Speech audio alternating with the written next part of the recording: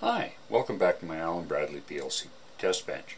Today we're going to be testing the Slick 500 1746 NT8. Now this is a 8-channel thermocouple or millivolt input card. This is a version 1.3, which is about what they all came at, and they're usually pretty hardy cards. So it's got about a 20-pin connector at the front, which I've got wired up on the other module there, and we'll just go over the wiring when we get there. But one of the funny things about this card, which is the only card I've seen it on, is right here at the bottom is a terminal, and it's got a little wire connector. Now when you read through the instructions, which is always a good thing, on page 2-11 of the manual for the NT8, installing and wiring your module, and also on page 10, right there, it says you should connect a ground wire to TB1 before installing the module. Now this ground wire gives this module a proper ground reference, and their recommendation from Allen Bradley is to have it tied to the ground lug on the chassis. Now this is assuming that you've got a ground lug tied to the chassis somewhere, or your closest available good quality ground. So it's part of what you need to get this module to work and read properly when you're reading temperature with this module. So I've got a set of 8 Type J thermocouples that are all I purchased at the same time, same lot, same manufacturer, and here they are wired up on the arm. Now this arm, something that you've got to be careful with. It has small screws in it, and I used a 2mm snap-on flat bladed screwdriver, and it fits properly into the holes to be able to loosen and tighten. Now this card, which you won't be able to see, but right there at the top thermocouple, someone has used a screwdriver before that it was larger, and that is taken and cleaned out the hole and made it bigger, which is not a good thing.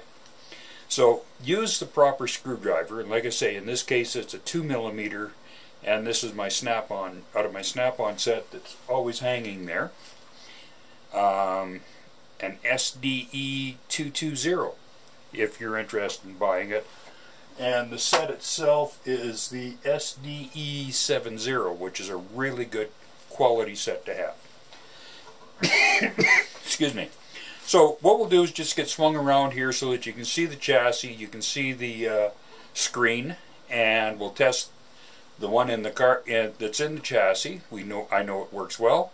And then we'll just because we'll move over to the other one. So right back in a second. Thank you very much.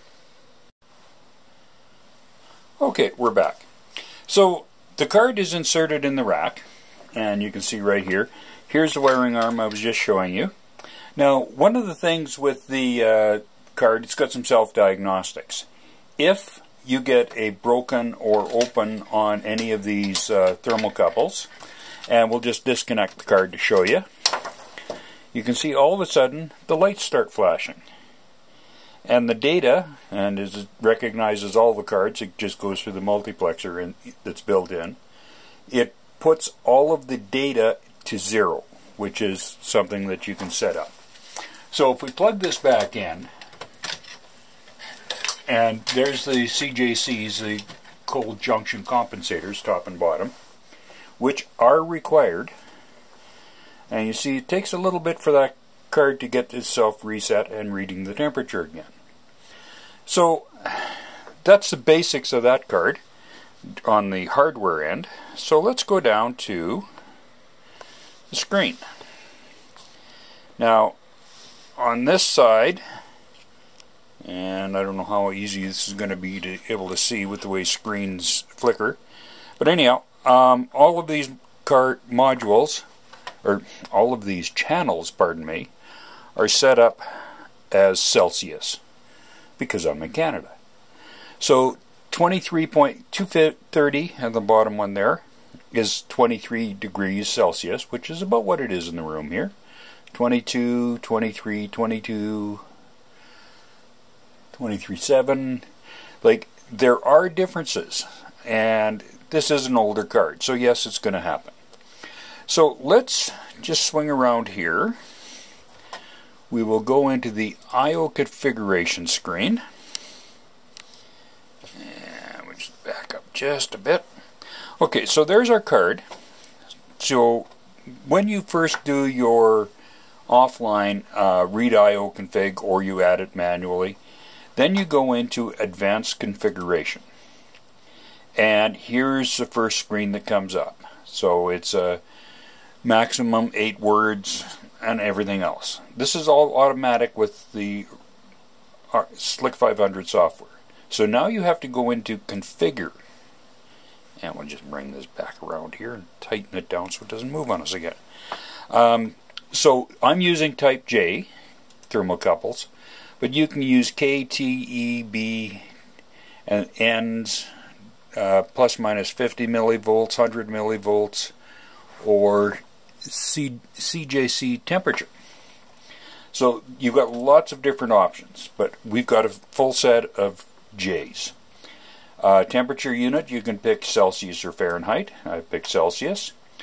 Broken input, right here, it'll give you a 0, or you can upscale, downscale, or disabled.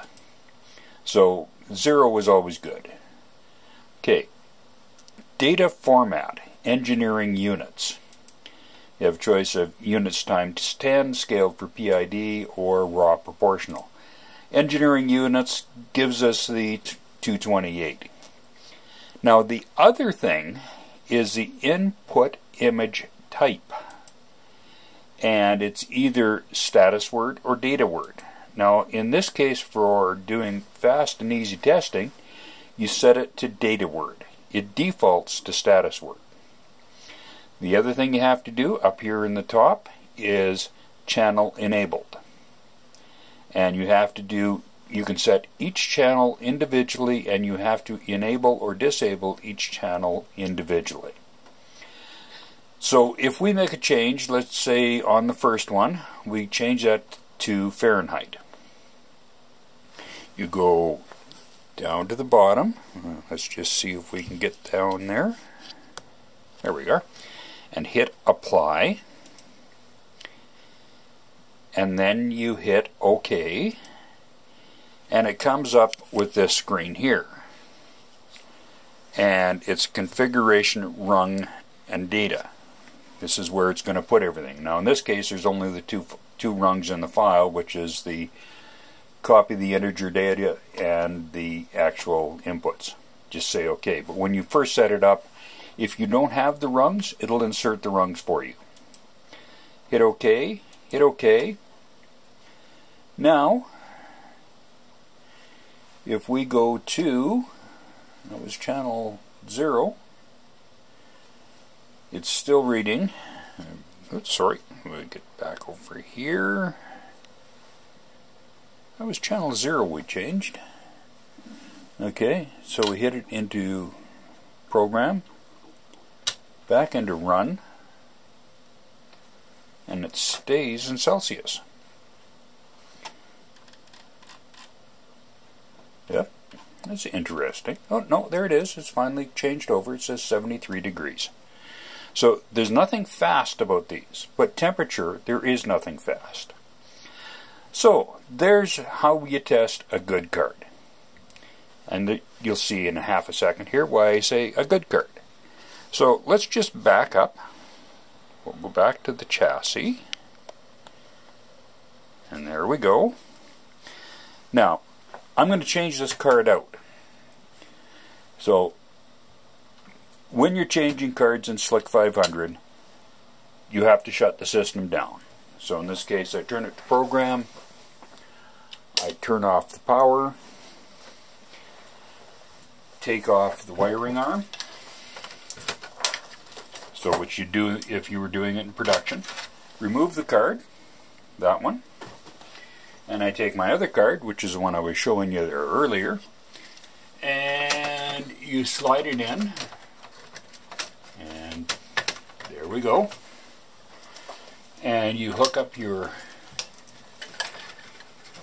wiring arm, and we power it up.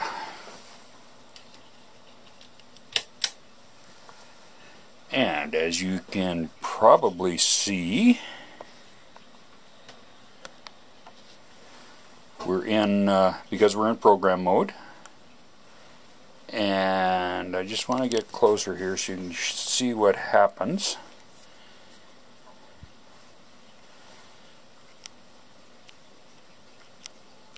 Okay, so now we're going to go into run mode, and the processor goes into fault, as you can see right there. The color differences in this light are a little hard to see, but you can see the red around the green. So we'll go back into the screen here. There's our fault on the just back up just a bit. Okay, so we are in run mode. I'll just turn it to remote mode just so it's, which you can see there, changed to. We change to go to error, and of course we have to go down here. Okay, discrete I/O module in slot 3, which is our NT card, which is required for the program, is detected as having the wrong I/O count. This could also mean that a specialty card driver is incorrect.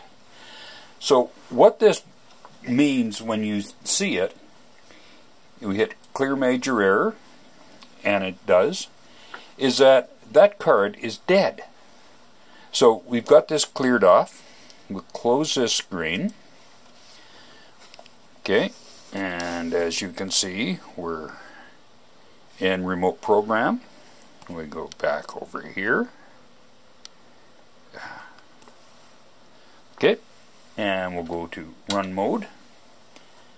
5, 4, there, didn't take very long, and that's faulted. So if we go back to program, just so we can prove to myself and yourself, change the card back to the same one we were using earlier, this one here.